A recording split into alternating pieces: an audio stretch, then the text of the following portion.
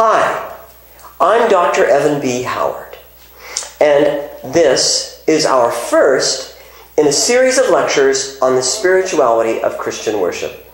I'm so glad you're here, and I look forward to having this class with you and this series of lectures.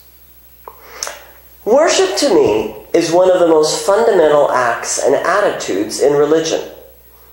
And worship takes on a very special and kind of wonderful character in Christianity in particular. Worship is something most of us Christians do every single week. We go to a worship service. But most of us have not thought very carefully about what it means to be going to this worship service. What are we doing? Over the years, I have been both encouraged and challenged in my explorations of Christian worship. And I hope in this series of lectures that you will be both encouraged and challenged as you learn about your own patterns of worship. In this first lecture, what I want to do is to try and set the stage for the whole series.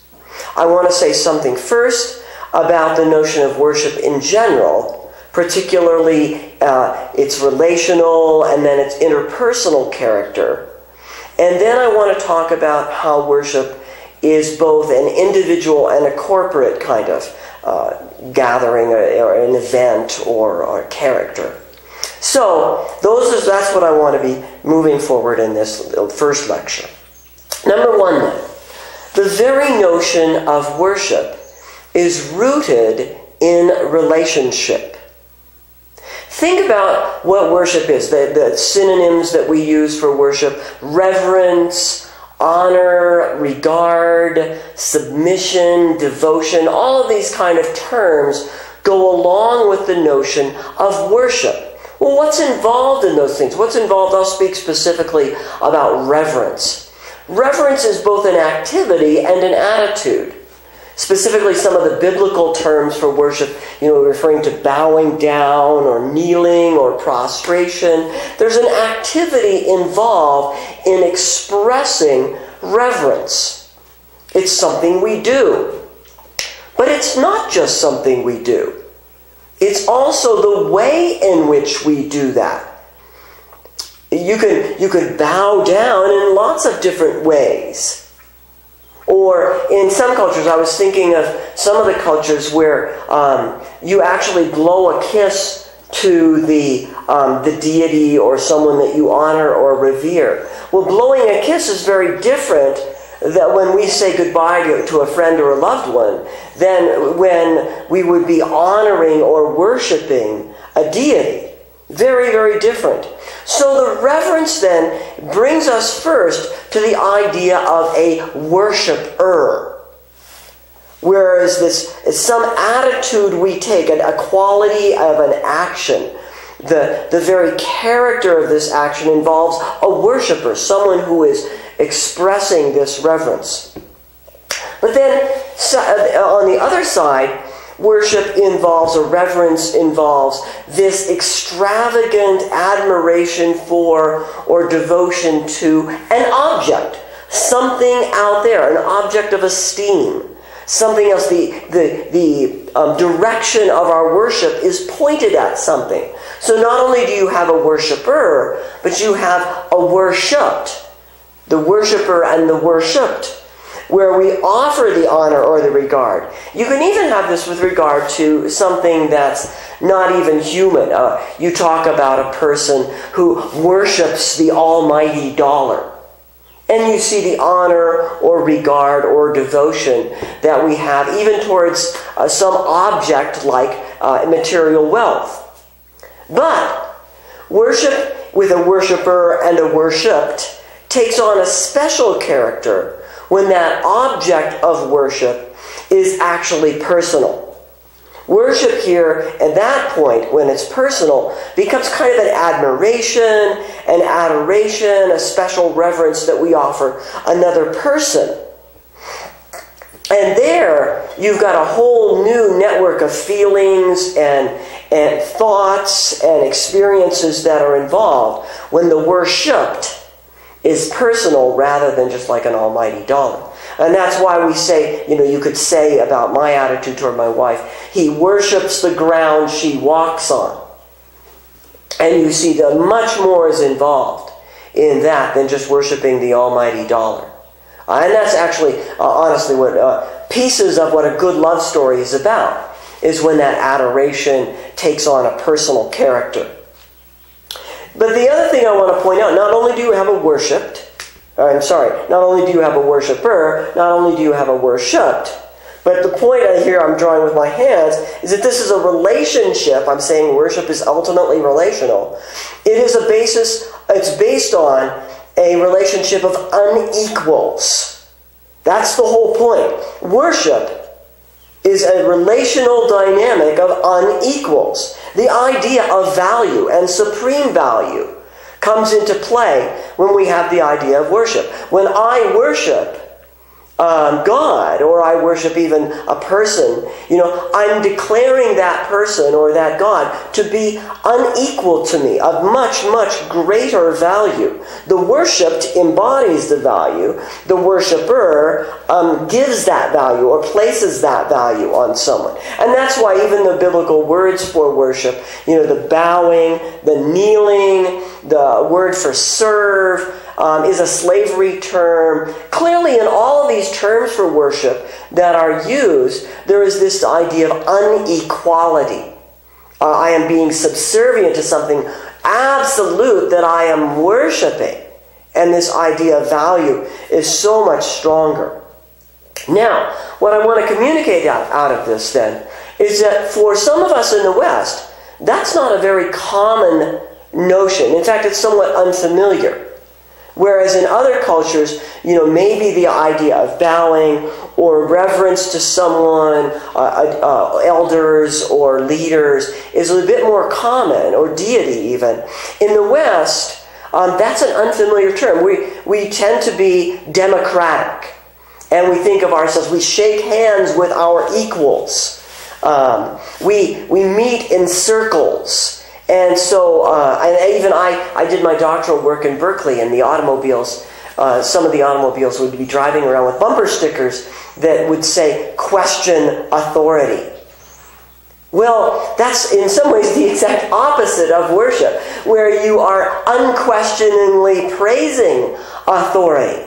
And so I think sometimes for us in the West, worship, this idea of subservience, of bowing, of honoring and reverence, it doesn't come easy for us. And I just want to note at the very beginning of this series of lectures on worship is that it might not be easy for us. So, first of all, worship can be looked at in terms as a relationship. Worship as a relationship can be looked at as reverence. Now, the next thing I want to point out with regard to worship as a relationship is that it's not just reverence. It's not just an activity or a quality of an activity. It's also a life orientation. So, in a religious context, specifically religious context, oftentimes we will talk about, well, who do you worship? Do you worship this God or do you worship that God? And we're not speaking just of cultic behavior. We're not just speaking of attitudes of reverence. We're speaking of a total life orientation. A life practice. Who do you consider supreme value? The one that orders all dimensions of your life. That's the God or the person you worship. And so I want to acknowledge right from the front here that worship is not just reverence. It's not just an action or action attitude. It also is a total life orientation. And then the third thing I want to point out now about worship as a relationship term, is that it's a term that can involve an event. An occasion for reminding ourselves of that relationship, or reorienting ourselves towards this relationship of unequals. We call that a worship service. So we have some kind of event where people gather, a periodic rehearsal of our fundamental orientation towards this supreme value. So worship as reverence, and a worshiper and a worship as a total life orientation towards this supreme value, and then periodically we can have a worship service, an event around which we reorient ourselves towards that supreme value. So, you got that? There we are. Worship is fundamentally relational in its orientation.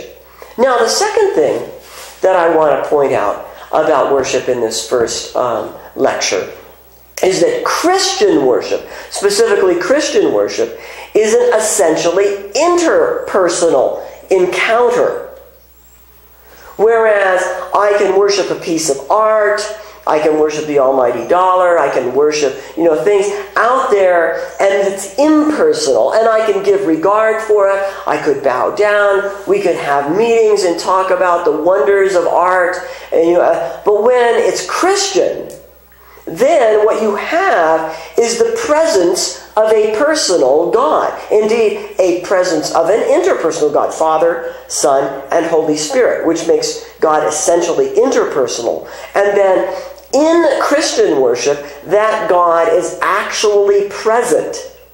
And you've got to realize, worship takes on a whole different characteristic when the object of my worship is actually present there at that moment. It's very different when, say, I worship this movie star that I've never met, I don't even know, from worshiping my wife or worshiping someone who is present, and even present right there in the midst of that worship. The essential character of the Christian faith is interpersonal. God is present. God is present in the form of the Holy Spirit in a Christian gathering. Therefore, it's not just a matter of offering reverence, but there's an actual interpersonal encounter, a real give and take among God and person, among worshiper and worshipped. Presence changes things. Consider, for example, the Book of Common Prayer, or in the Anglican Church in England, it's actually called the Book of Common Worship. And there, in morning prayer, we say the following: Dearly beloved, we have come together in the presence, notice this, the presence of Almighty God, our Heavenly Father, to set forth His praise, to hear His holy word, and to ask for ourselves and on behalf of others those things that are necessary for our life and our salvation. Here you've got diverse actions. We're setting forth praise. We're hearing. We're asking. And in the midst of these diverse actions, God is present. The Almighty God, our Heavenly Father, is present, and it changes the very character of those actions. They're relational actions. I can praise an ordinary person. Hey, you look good today. I can reconcile. I can do confession. I'm sorry. I shouldn't have done that. I can listen. I can speak. I can make requests. All of these are interpersonal actions. And they all take on a completely different character when the other with whom I'm doing these interpersonal actions is one, present, and two, a worshipped one who is the object of my supreme value. So Christian worship, I want you to see then, is essentially an interpersonal encounter with the one that we're worshiping. Third, worship is both personal and corporate. Let's talk about the idea of a self. What is a self? A self is a composite of thoughts and memories, feelings, predispositions, and so on. Thus, we can talk about my idea, or my feeling I had yesterday, or, I am an extrovert. I have these habits. Now, a self grows over time with experiences and encounters, habits, and things like that. I could talk about the fact that a few days ago I fell down the stairs. That was an experience I had. I met my wife, and this is true, by the way. I met my wife on our first day of high school. Or, for better and worse, I could say, I like to be right. This is a tendency I have. I like to be right. So a self is this composite of thoughts and feelings and actions and experience, and it grows over time.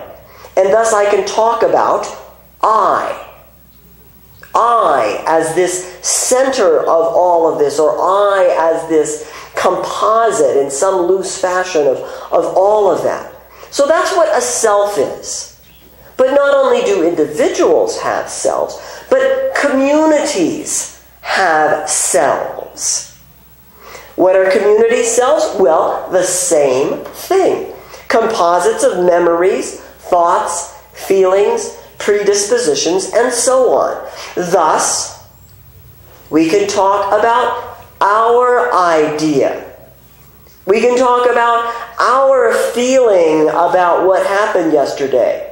We can talk about something that happened, some awful event. And this group of people can say, we mutually say, this should not have happened. And you can speak about that as a group, not just as an individual. We can talk about, we have a habit of being a welcoming family here in this congregation. So as a congregation, you can have a habit. And as a matter of fact, like a personal self, corporate selves can grow and develop over time through experiences, encounters, habits, and so on. So like with a congregation. Do you remember the year that we had all of those wild and crazy prayer meetings? So we have a corporate memory. We also can have a corporate kind of identity. Do you remember we started this organization and affiliated with this group? And it was through this encounter and these experiences over these times that we became an official group. So you have a group identity, an encounter. We have a group habits. We have a tendency here in this church to take a long time to make big decisions. You see, individuals can have selves and groups can have selves. What does this mean? What this means is that I can talk about individual worship and I can talk about corporate worship. And in this series of lectures, that's exactly what I am going to do. I can talk about us, I will talk about us encountering God and how we encounter God in worship services and in worship gatherings. But as I do so, we'll look through the eyes of corporate worship, but I'll always have in my mind lessons for individual worship. How do I relate to God? And we will learn about how I relate to God through looking at how we relate to God. And vice versa. We'll do a little bit of the other as well. For example, we can talk about how we treat the less attractive members of our congregation in worship. And then we can learn, well, what does that teach me about how I treat the less attractive parts of my own personality? And how that relates to God. You see, corporate self, individual self, the dynamics will teach us about each other. In this lecture series, I will draw from both devotional classics, personal spirituality, and I will draw from guides for corporate worship. My aim through this series of lectures is to provide you with a helpful, though not overly technical, introduction to the character and the questions of Christian worship, viewed primarily from the lens of corporate worship, but always with an eye to our personal relationship with God.